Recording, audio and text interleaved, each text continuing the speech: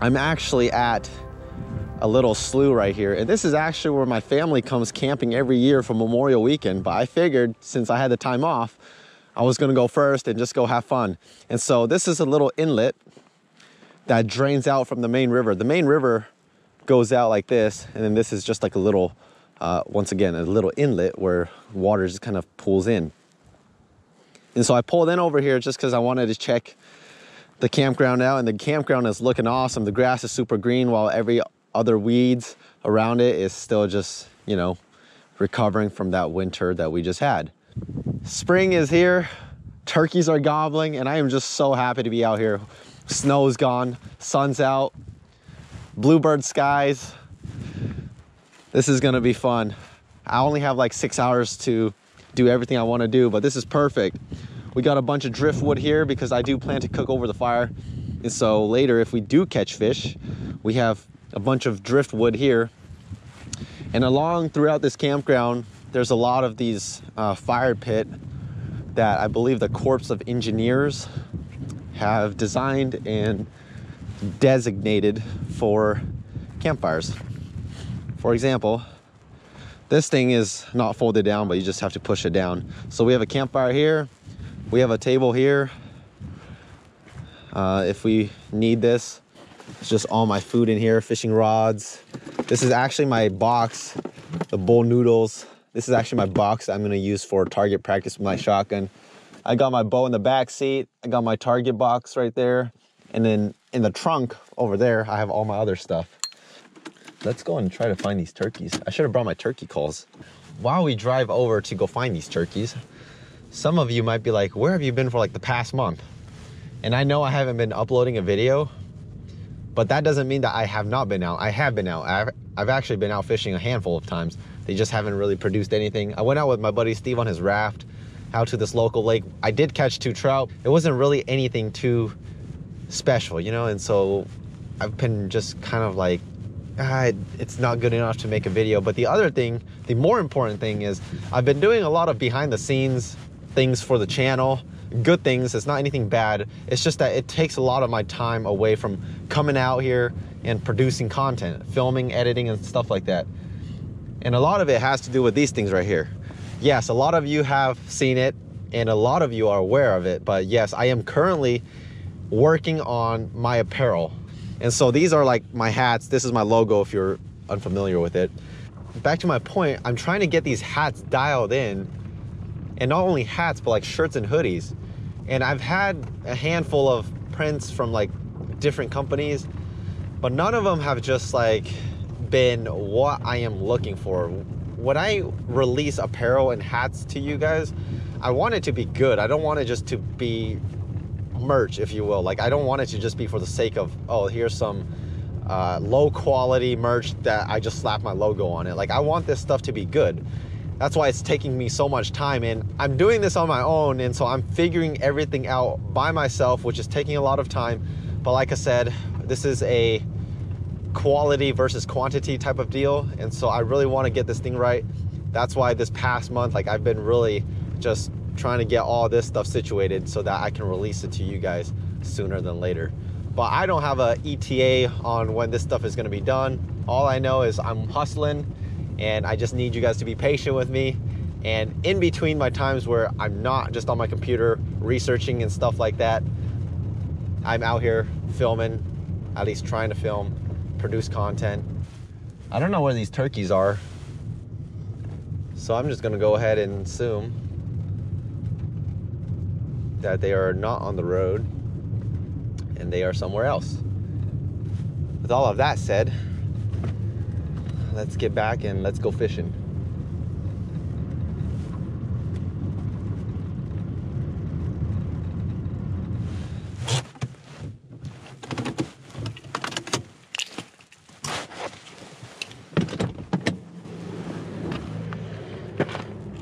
I don't know about you guys, but when I see stuff like this, greening up, flowers blossoming, that just makes me so excited. Man, there's a lot of trash here. We'll have to come back and pick all this up. I don't have a trash bag with me, but usually when you're down here by the river, there's a lot of trash bags provided if you go to like a legitimate station where they have all those bags. I drove past a couple earlier, just didn't hit me to get a bag or two, but there's a lot of litter here, so we'll come back and pick this up. But we're gonna fish right here. So I parked my car right here. Just gonna cross the road and fish right in this little inlet right here. Yeah, I have so much stuff, I don't even know how to start. So what I have in here is, this is my new shotgun, which I'll show you later. I just want my fishing stuff for now. So we're gonna take our chair. And yesterday I went to the store, bought a bunch of onions, potatoes, and you already know, pink grapefruit sparkling ice. The other thing too is I went and grabbed some night crawlers, because that's what we're using today. Whenever you river fish or you just don't really know what the fish are biting on, night crawlers, that's the go-to. So I also bought a bunch of salad. Didn't even buy ranch. That's a rookie move. So I'm gonna load up my pack really quick. I don't really have stuff to throw in there besides my pink grapefruit and my worms. So worst case scenario, I'll flip you guys around, is if it's really that windy, we can always just go and sit inside this little cove right here and hopefully be more protected. So we're gonna fish right here. Oh, look, there's a dead carp right there. I'll show you guys that dead carp momentarily. I'm gonna get set up first. But there is a dead carp right there. That's the thing about fishing these big rivers. There's so many different species of fish. You never know what you're gonna catch, especially when you're throwing night crawlers out. There's a lot of big carp in this river. The river's a lot lower too. Normally we have another foot of water, but I think it's just been so dry these past several years. There hasn't been enough rain nor snow to really get the river to rise. I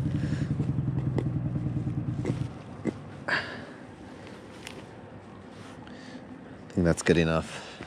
So what I have on this rod is I have a micro Ned rig. So this is a Ned rig, but it's just much smaller. And then this rod right here is not rigged up, so I have to rig it up first for bottom fishing. And once I get that done, I will show you the rig and hopefully we'll catch a fish. This is a common three-way rig. Normally when you use a three-way rig, you can use a swivel that has 3 eyes. This is only a double eye swivel, so there's only 2 versus a third one, but it'll work. So right here, this is my main line. I'm running 10-pound mono as my main line. I have it tied to one eye of the swivel. And on that same eye that my main line is tied to, I have a 6-pound mono leader tied to a little weight. And then on the other eye of the swivel, I have a 10-pound mono leader tied to a size 6 bait holder hook, and that's where I have my night crawler. Cast this out. I don't really like that spot. I'm gonna aim more over here. That first cast landed right here to the right. My weight's not that heavy either, so it's not doing a very good job of bucking the wind. Try this again. That's a little bit better. Right in the middle. Put in this rod holder. I hope you guys can hear me.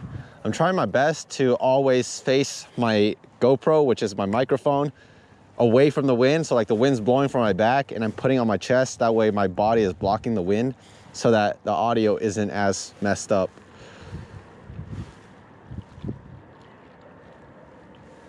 We are playing with a little bit of current, and this spot can be pretty snaggy. So I don't really know what to expect.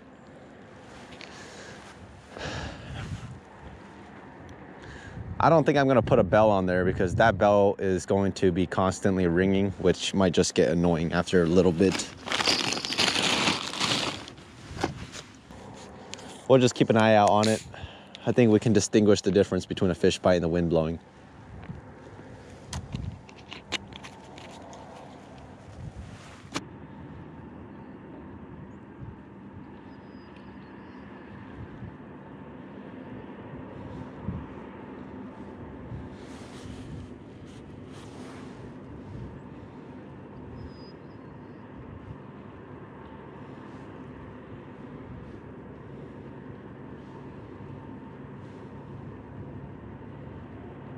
Oh, am I getting hit?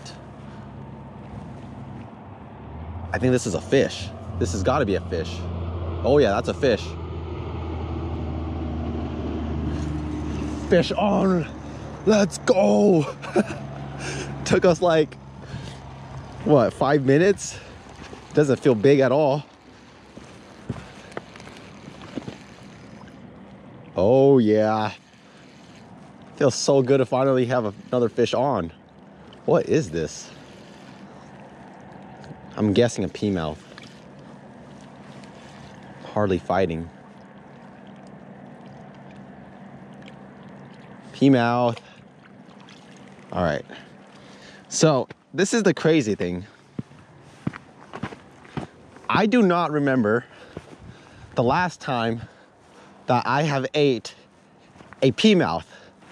So when I came down here, I was like, I'm gonna try cooking up a P-mouth. So since we caught a P-mouth, it's exactly what we're gonna do. I think way back then we used to eat these guys, but after a while I think we just stopped for whatever reason. And nowadays when we catch P-mouth, which is this fish right here, we usually just use this as cut bait. So we would catch a P-mouth, we would cut it up and throw it out for catfish. But today we're gonna try and actually try eating one of these. I don't know the last time I ate it. I don't remember ever eating a P-mouth, so I don't really know what they taste like. I'm assuming they have white meat. So yeah, we got ourselves a fish to try out. That's why they call him P-mouth right there, that little mouth. So we have 10-pound mono tied to a big piece of wood. And then we have the line going through his mouth tied to a small piece of wood. That way the line gets held by the stick so that when he tries to go, the stick just goes up against his nose and he can't escape. But we could keep him alive. It's very simple. Now we just gotta make sure that this stick doesn't go in the water when he pulls. So we're gonna stick this stick right in this little crevice right here. That way when he pulls, it kind of just gets stuck here. This rock for extra security, and put it right on top of the stick. So now the stick is secured. We have the line that goes into the fish right there. Let's get back to fishing.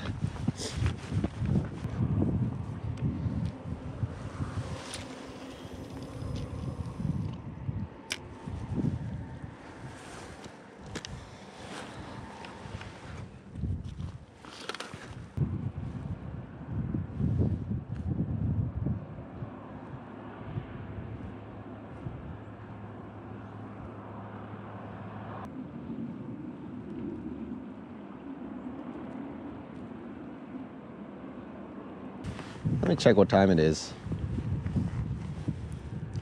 It's 12:30.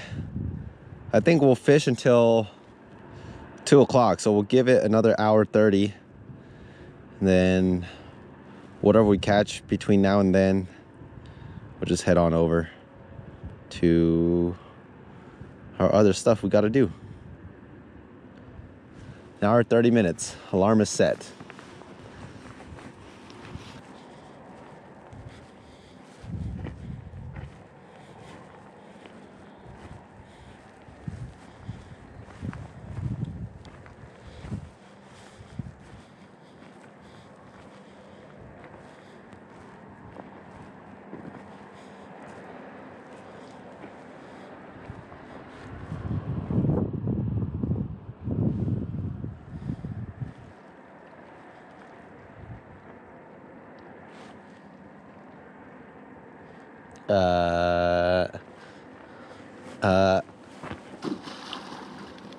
You got my fish. That bird just tried to steal my fish. Oh, I gotta defend my fish. What's up? You little thief.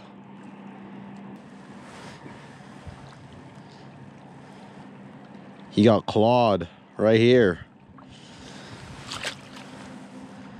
Where did that thief go? Flying right here. There's a big old carp over here that you can go eat. Why do you want my little fish? You won't leave me alone, man. Look at him.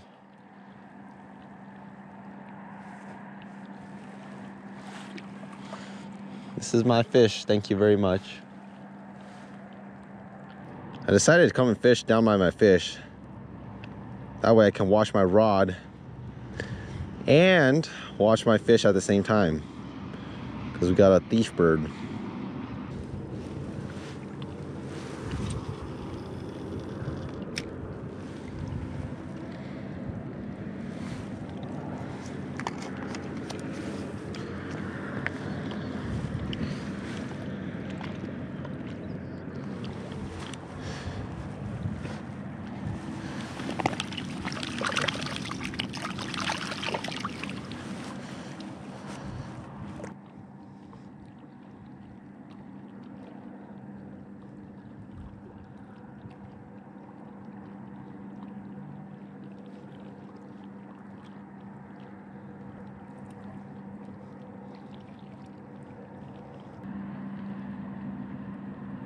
Yep, that's a fish.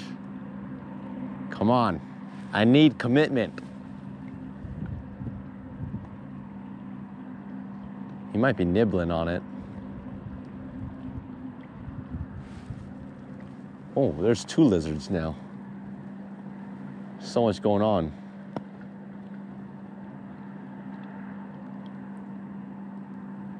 This is the problem with these P-mouth. They don't bite very hard and they don't really commit. They come up, they bite it, they let go.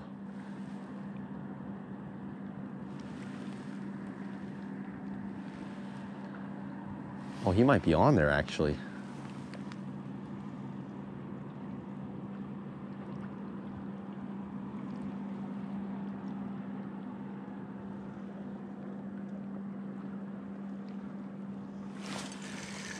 He was on there the whole time. I think he popped off. Dang it. I gotta reposition my worm because maybe he just didn't have the hook in his mouth.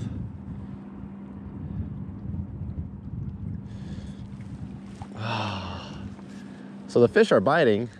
I'm just not being a very good fisherman right now.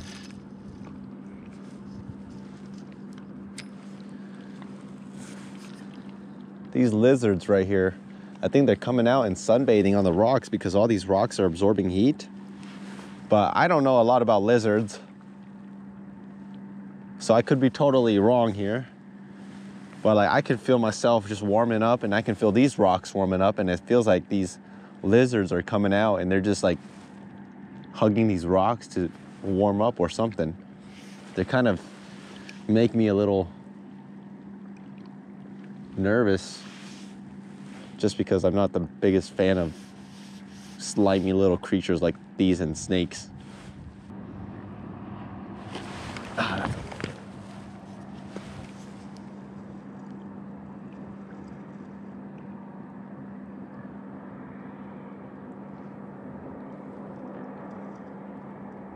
That was a big hit. What am I doing? Fish on. Feels like a much better one. Finally, these fish are here. Maybe they've been biting this whole time. I just haven't developed that eye to really pick out these bites. Feels like another P-mouth. Yep, another P-mouth. Got him. No escape this time. Oh, he popped off.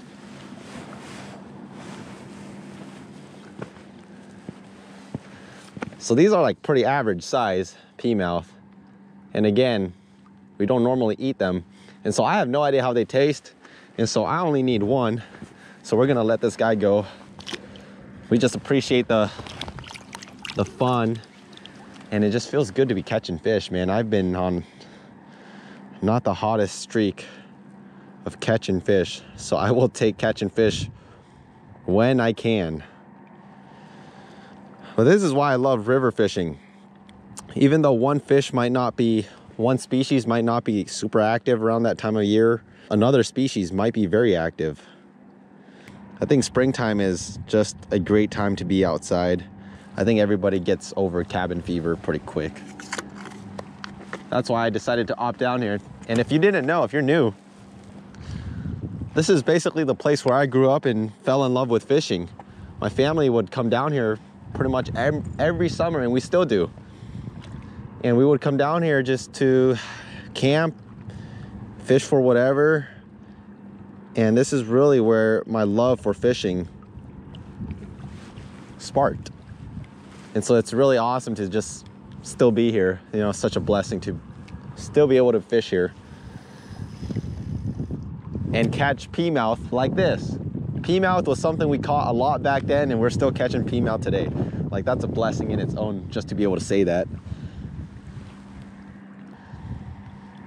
There's got to be a suckerfish roaming around with these peamouth, I'm assuming.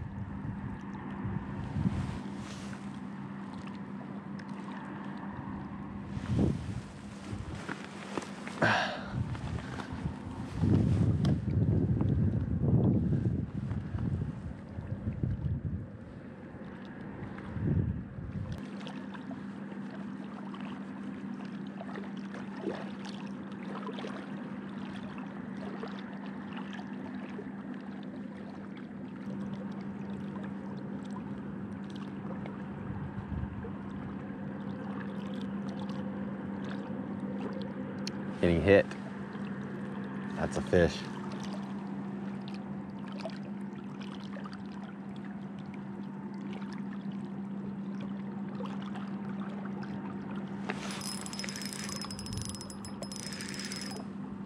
Oh, this is a big fish. Oh, much nicer fish. Maybe a sucker fish. Maybe this is the sucker fish I have been waiting for. I don't know. Much better fish. It could be a catfish, actually. Oh, I need to loosen my drag. Oh, let's go. There's a cart that just jumped right there.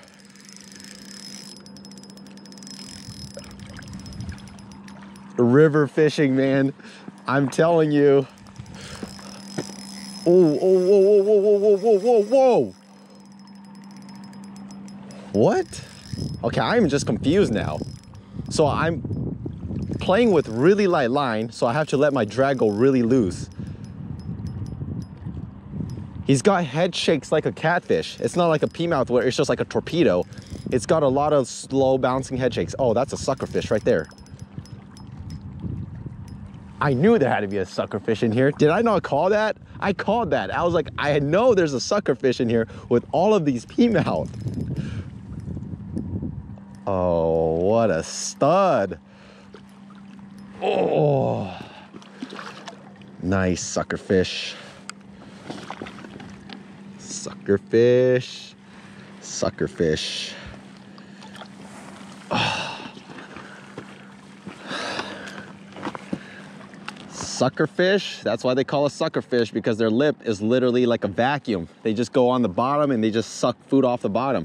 Just like my piece of worm. This right here is a suckerfish. They're not the most gorgeous looking fish, but they sure are fun to catch. And I love catching them because they just always put up a fight. And so I'm gonna unhook them. It would actually be pretty interesting to catch and cook a suckerfish one day. I don't know too much about suckerfish in terms of like bacteria and like mercury levels and stuff like that. But today we already have our little peamouth, so we're gonna let this guy go. I don't want to play with him too much. There he goes.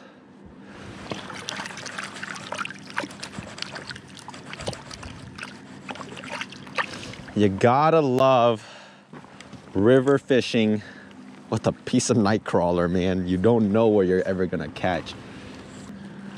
We're gonna cast this thing back out. We're just gonna fish until our timer's up. I put a timer for 2 o'clock. And I think we're like at 1:40. So we have It's a little bit more time to go. I was really actually thinking that was a catfish just by the big head shakes.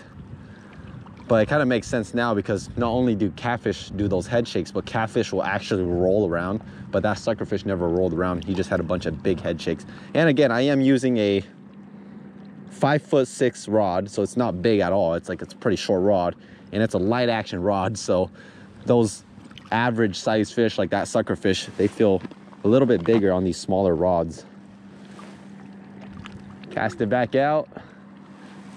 Maybe we'll catch fish number 4. My pea mouth is up along the shoreline now. Help him out now. There you go.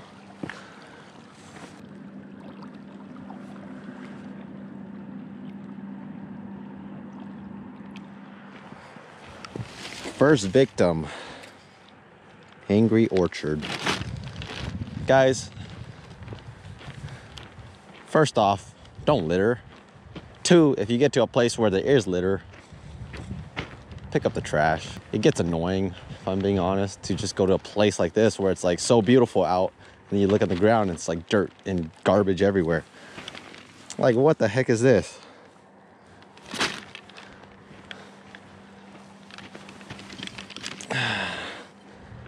Heineken. Another victim.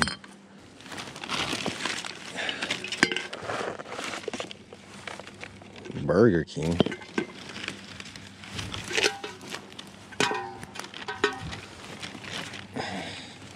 Celsius? I've never heard of that before.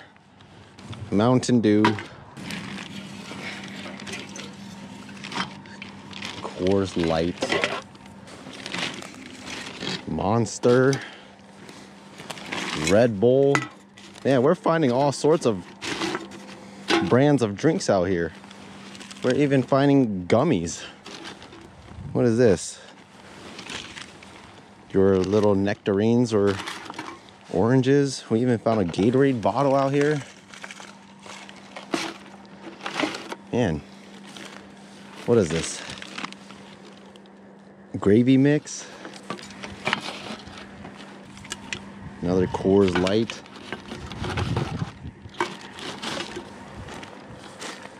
What is this? Another Coors Light. Come on, man. Coors Light, you guys are losing here. I have the most Coors Light of anything. I think it looks pretty clean. We can head on over. Oh, guess what? Another Coors Light. This time it's in a glass bottle instead of a can. Doesn't matter though.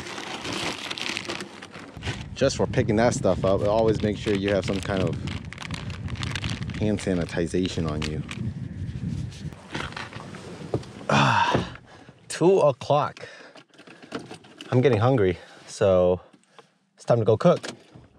But on a serious note, guys, the land around the river, in this case, Corps of Engineers, provide trash bags for you guys. Like, if they provide trash bags for free for the public, like, there really is no excuse to litter like that. Anyway, we're gonna head on over and go cook. Make a good old fire, go cook, test out this pea mouth, and also make a delicious elk steak.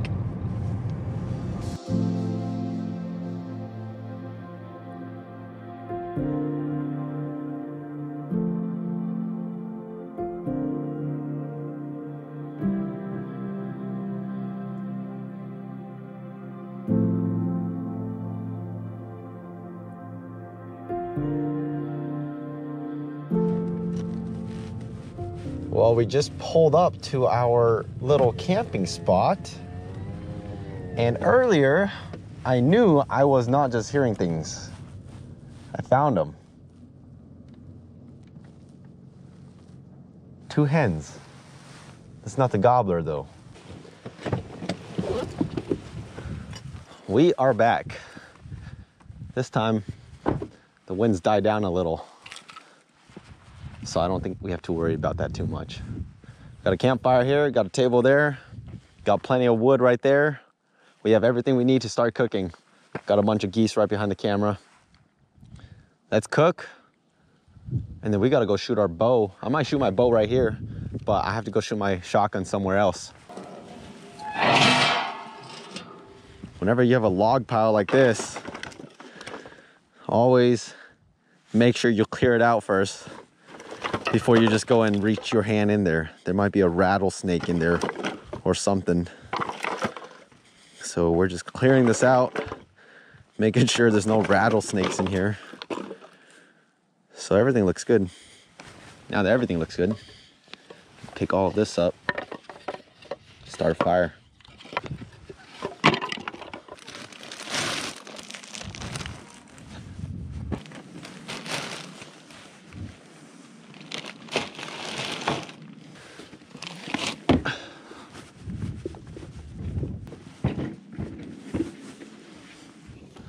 Trying to let this fire burn and give me a coal base so that I can cook. Here's my fish. He's kind of dried up. I don't really know how I'm gonna prep him yet because I don't think I have ever prepped a pea mouth in my life. I've always just cut it up into chunk bait for catfish. Never once in my life have I ever processed a pea mouth to eat. So we'll figure that out together. I got a potato here. I also have a bunch of onions. And then I have the sirloin tip of one of the elks that I've killed that I've been fortunate enough to harvest. Just got oil. I've got Montreal steak seasoning for the elk meat. And then I have this fishmonger fisherman's blend for the whitefish. I think the first thing I'm gonna do is I'm gonna scale him. I think I'm gonna try. Oh, he's really dry because he's been sitting in the car. It's all good though. Actually, you know what? Let's go and wet him in the water because these scales aren't flying off. In fact, we'll just scale him down here. Whenever you're scaling fish, always make sure you get the scales right behind the fins like these. That's often the spots where most people tend to miss and they wonder why they're eating scales. We all know about the scales on the body, but make sure you always get the ones by the fins, especially the belly. I don't think a lot of people realize that these fish have scales on the belly. I'm just gonna process this like a trout. Start from the belly, and we're gonna cut up towards its head here, and we're gonna smash this head off, and then just pull all these guts out as one. Just come back over here and rinse all this stuff off. Clean just like a trout, scaled, gutted out, cut off the head. A lot of white meat.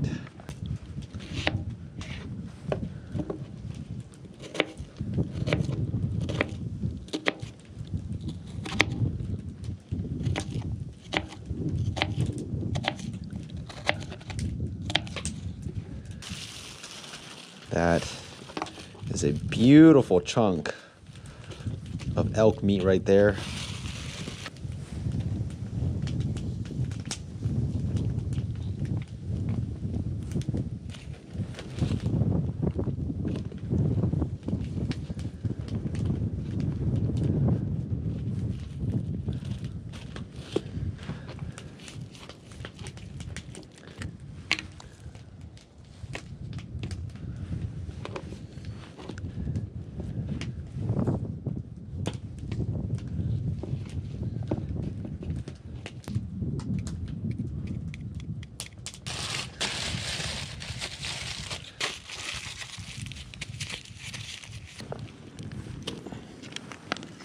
So while we're waiting for the potato, or I guess the potato over here, I want to just get you guys up to speed on my turkey plans. In fact, turkey season opens in 2 days. Today's Thursday, it opens on Saturday. I won't be able to go out until Monday, which is the day that this video is releasing. So the day that you are watching this, if you're watching this on the day of upload, I'm actually out turkey hunting.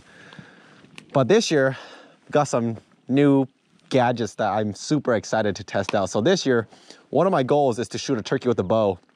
And I finally got my own bow. This is actually my buddy's bow that he sold to me. So this is the Bowtech Realm X. My buddy sold it to me, got me a good deal on it, and I couldn't pass it up because every hunter at some point in their lives needs a bow. And so this is the Bowtech Realm X. It's a 50 to 60 pound bow. I have it maxed out right now, so it's like 63-ish pounds or something like that. And then on the stabilizer, I just have the Bee Stinger Micro Hex. I have a black gold Verdict Ascent 3-pin sight. I have a tight spot arrow quiver. And then for the arrow rest, right here, I just have a Q80 arrow rest. It's a drop away rest. And so since I'm just going on a turkey hunt, I decided to build my own arrows for the first time. I've never really built, I've actually never built any arrows on my own before until now. And so I figured instead of starting with some big game like deer or elk, I'd start practicing my build arrows on something like a turkey, where I would say it's a lot easier to kill them, even if your setup isn't quote unquote ideal, right? And so this year I built my own arrows. And let me put this bow down for a second. I just kind of went according to the spine chart of Gold Tip. And so these are the Gold Tip Hunter XT arrows. These are the 400 spine, just because my draw length, which is 27 inches at 60 pounds, that's what Gold Tip recommends for the arrows. And so I just have the Gold Tip knock. These are the knocks that come standard with it. And then for my fletchings, I was planning to fletch, like glue my fletchings on there, but I bought this arrow or fletching wrap where basically you put it around the vein or your shaft of your arrow, and then you dip in hot water, and this just shrink wraps and it just like holds onto your arrow. So this was like a complete misbuy. I did not mean to buy this wrap right here, or this shrink wrap, arrow fletching, whatever you want to call this. I was planning to glue it, but for the sake that this is what I bought, I just kind of went with it. And so far it's been shooting good. My bow is tuned and all my arrows are really consistent. So again, this is my first time building arrows, so I don't really know what I was doing. And then for broadheads, I decided to go with a 1.5 inch cutting diameter broadhead. So these right here are the new archery products, or NAP Spitfire broadheads. So they're expandable, meaning when you shoot them, they fly out very small like a field tip, but when they impact, these blades open up. And when they open up, they provide a much larger cutting diameter. So that's basically my bow right there, my bow setup for turkeys. But that's my bow. The other thing is my new shotgun. So let me show you. Here she is. This is a shotgun that I received 2 days ago. Just got it right before season, and it's my first ever semi-auto shotgun. So this right here is the Rite Gordian turkey shotgun. So Rite is the brand, Rite USA. The Gordian is the name of the shotgun model, and the turkey is, well, that means that this shotgun was designed for a turkey. So, I mean, it's a shotgun, so there's not much to show. But for turkey, again, whenever you go turkey hunting, you always want to have a turkey choke on there. So for this one, I went with the Jeb's Headhunter turkey choke. I believe this is a .560 restriction.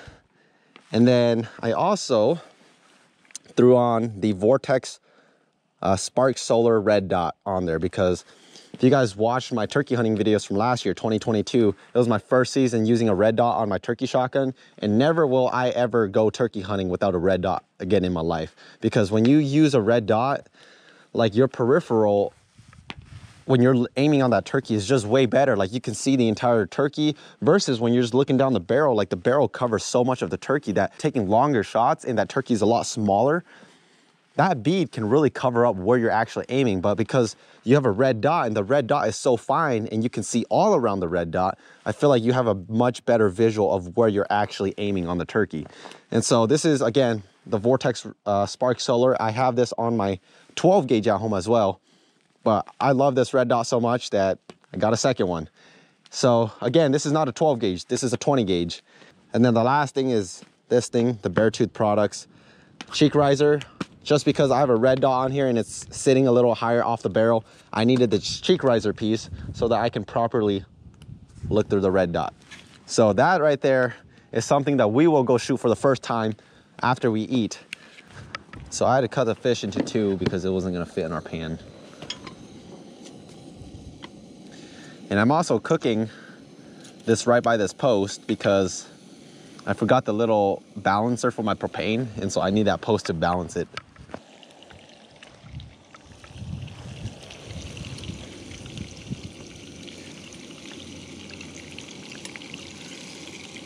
Not gonna lie, that meat actually looks pretty good.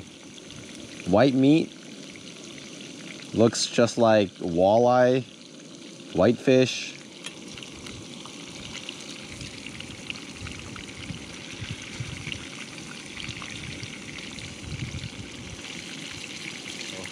I hope I can draw with this GoPro on. Yeah, it's not a problem.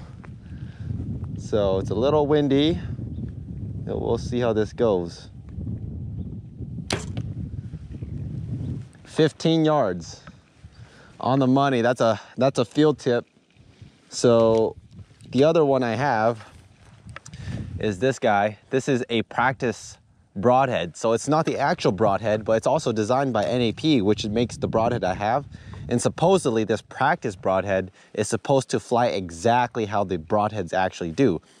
But because I'm shooting a foam target, if I was shooting my actual broadhead, it would just cut open that foam target. So we're gonna use this practice head to mimic shooting broadheads. So that first shot was field tip. We'll try this one with the practice head.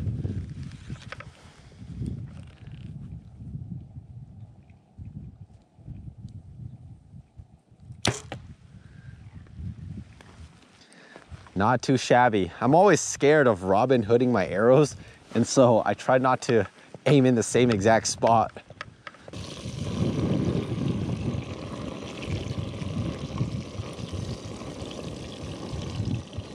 So my elk steak is currently cooking on the stove. And this potato I'm gonna eat with my steak. But since we caught this pea mouth, and I've never tried pea mouth before, at least I don't recall trying it, we're gonna see how it tastes. So all we did was we threw in this fish seasoning, threw it in some oil, added some onions just to give that onion flavor to it. That's all I did. I wanted to keep it as simple as possible. That way we don't have things that drown out the natural flavor of pea mouth. I'm actually a little bit nervous to try this pea mouth, if I am being honest with you. So we have a very good crust on the outside. That meat is wonderfully white, and I can already tell this is gonna be a very bony fish. I just cut open that part towards the tail, and there's like bones everywhere. So this might be a very bony fish. Nonetheless, it's white meat, so here we go.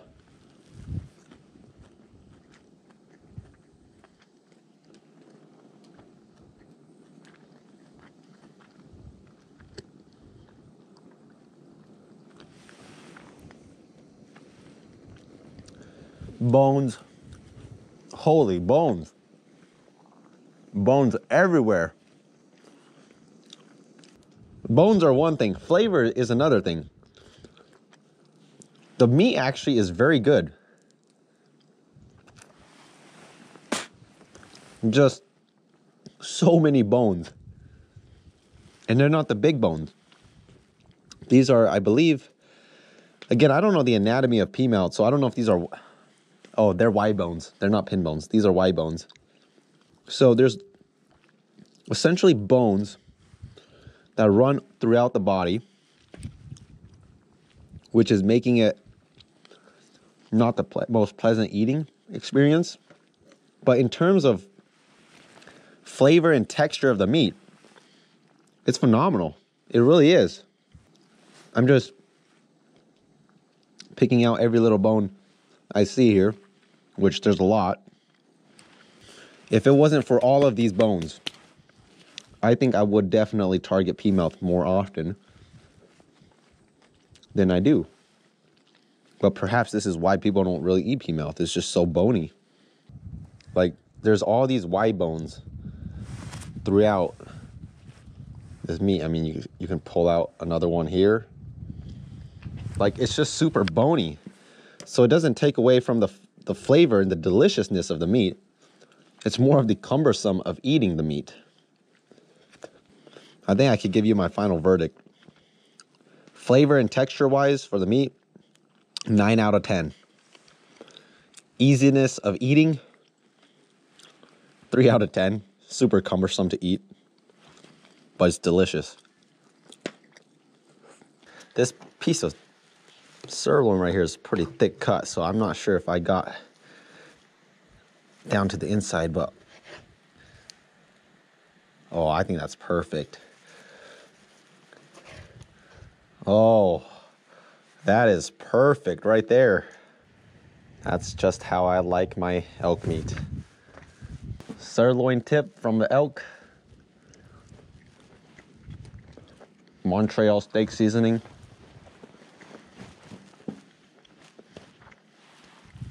I don't know how it gets much better than that. I have my target box set up roughly at 30 yards. I forgot my rangefinder, so I'm just kind of guessing here. And normally when I sight in my red dot, I like to sight it in at 30 yards. I think at 20 yards, it's kind of a no-brainer that you're gonna be patterning somewhat good. But the thing with the 20 gauge is ammo is so hard to find for 20 gauge, at least turkey loads.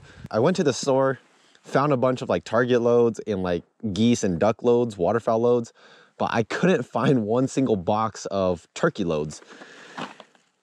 And so I kind of just bought with what I think is good. And so what I ended up buying was this box, well actually 3 of them. And these are the Kent cartridge tungsten matrix. And these are actually waterfowl loads. However, due to the fact that I had no other options, I just kind of had to go with it because a lot of the other options were like size 3 and size 2 and size 1, which in Washington, for turkey, your shot size has to be smaller than size 4. And so with shotguns, it's a little bit backwards, right? So a shot size 5 is smaller than a shot size 4. And a shot size 6 is smaller than shot size 5. And so legally, you can't use anything below the number 4. So shot size 3, 2, 1, Bs or BB, like all of those are illegal to use for turkey hunting. And so this was about the only thing I found legal for turkey hunting. And so these are tungsten, they're not lead. And a lot of people have been raving about tungsten shells. The reason why I haven't been using it until now is because they are expensive. This one box of 10 rounds was 60 bucks. I spent $180, not including tax, for 3 boxes of these. I guess that's my only complaint about the 20 gauge. There's just not a lot of ammo. So anyway, with that being said, I have a target box set up at 30, and we have to sight in our red dot, line up our red dot with our pattern. Yes, you actually do have to sight in your red dot. And so we're gonna take our first shot, and hopefully by the end of this first box, hopefully it doesn't take me 10 shells, we can have it pattern at 30 yards and we'll call it good and we can go look for some turkeys. So these are 3-inch shells. That's the shell right there. Again, I have not sighted this in at all, and so I have no idea how this is gonna go. So I'm gonna turn on this red dot by just pressing this plus a bunch of times. And when I do that, my red dot should come alive and we'll call it good. All right, here we go.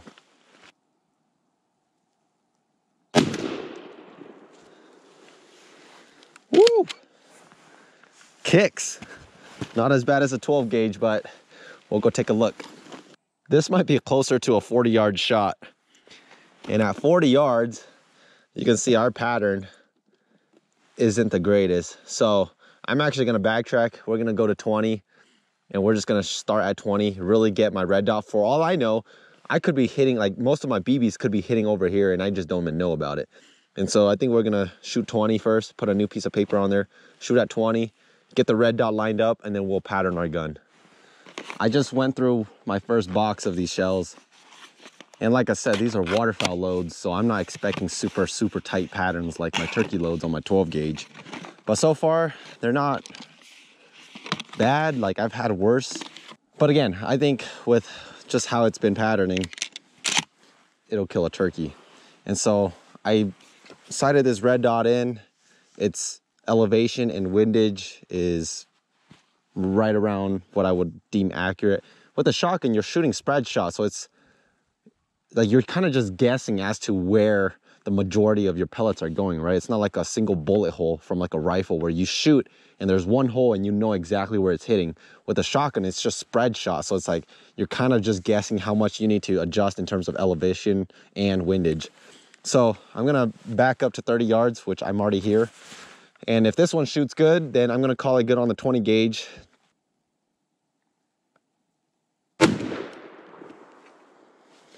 This trigger is just so heavy. It's a 6-pound trigger. So that was probably closer to like a 35-yard shot. And like I said, with waterfowl loads, I'm not expecting super, super tight patterns out of my shotgun, but let's say 35 yards. I mean, that's a dead turkey. So again, it's not a 12 gauge, so I should probably remember that. Simply because it's a 20 gauge, it's a smaller gauge, so there's less BB overall in the shell. And so I shouldn't be surprised that it's not as full as a 12 gauge. But for 30, 35 yards with that pattern right there, I'll take it with a 20 gauge and we'll call her good. Sighted in. If that was a turkey, that's a flopping turkey right there. So with that said, I am signing off here for now, and I will see you when we are chasing turkeys. Good luck this spring if you're after turkeys.